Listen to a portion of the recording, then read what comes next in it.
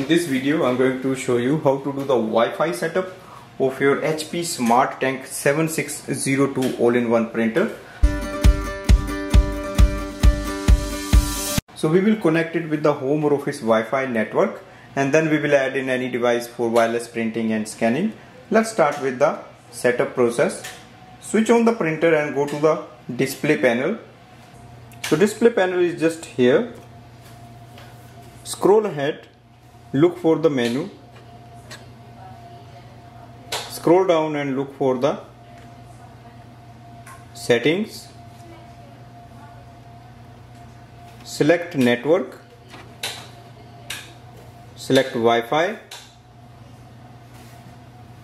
scroll down, Wi-Fi setup, click on the yes for the setup.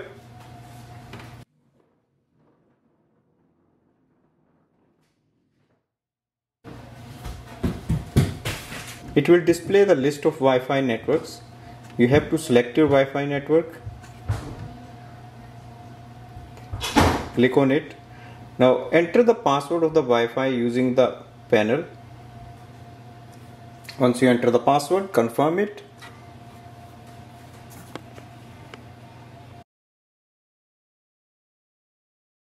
Confirm it. Now you can go to the home screen. So just go back from all the steps. Next step is to add this printer in a device for wireless printing and scanning.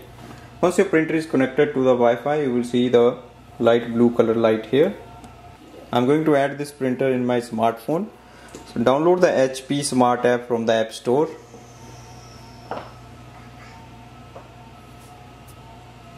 In the HP Smart app, click on the plus button on the top. On the next screen you will see HP Smart Tank 7600 series. Select it. Instantly it will add up the printer and we are ready to use it. You can see the estimated level of ink, and from here we can start using it for printing and scanning. You can do the multiple scanning using the ADF tray. So you can use this tray here, and you can also use it for scanning passport, ID or documents using the scanner.